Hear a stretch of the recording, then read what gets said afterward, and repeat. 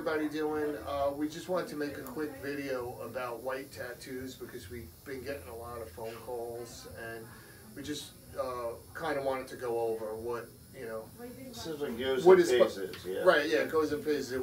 Okay, so I guess I'll just, for white tattoos, most of the time when people are seeing these tattoos, they're seeing them online. A lot of times they're enhanced digitally, and they don't stay the way that most people, I think, believe that they stay. Well, even when they're done, they look way better than they will when they heal up. Exactly. But even when they're done, people Photoshop it. So I've seen pieces in person, and then I've seen the same artist post it, and you know they played with it. Right, exactly. It looks nothing like it did in person. Right.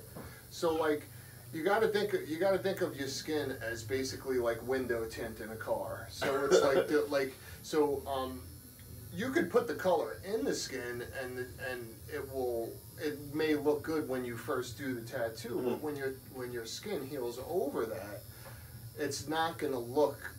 That's how come even when white stays, it'll tend to have like a yellowish tint or a brownish tint, depending on the complexion of the person with the tattoo. But it's not. The layer of skin grows over top of it, so it's not like solid bright white on top. It's like you're seeing it through the filter of your skin. Right, right, and it's all of most tattoo. I mean, basically all tattoo inks really, they're not opaque, so you can't. I mean, some of the newer ones, like you can get a little bit of like a, so basically that's how come someone can't come in and you just color over their tattoos. Yes, I'm sure you see people online that they'll black over someone's whole tattoo, and then they will do that. That could be done, but that takes numerous sittings where you're building up. You know what I'm saying? You could do that, but we're talking about when someone comes in and they want like a white mandala on their hand or something like that. White is better used as to lighten colors, in my opinion, to lighten colors, like if you have a different tones of blue or red, or you know, and you need to lighten. There's a horrible mistake that a lot of people, they get this impression because they see those TV shows, they're cover-up shows, and people will cover up something really dark with something really light, but as tattoo artists, we know what's going on. There's that top layer of skin that's totally blank, so you fill it in with white, and it looks like you covered it. But you know, the top layer is going to die and peel off, and the bottom color is, you know, the bottom layer is going to come back through. So whatever you're covering is going to pop back through, and they don't see that. That's the healed result of it. They only see it done for the camera right there, and a lot of that is photo edited. So they do it and they edit it, and you know, it looks way better right there. And then they edit on top of that, and you're like, dude, it's just not possible. Right.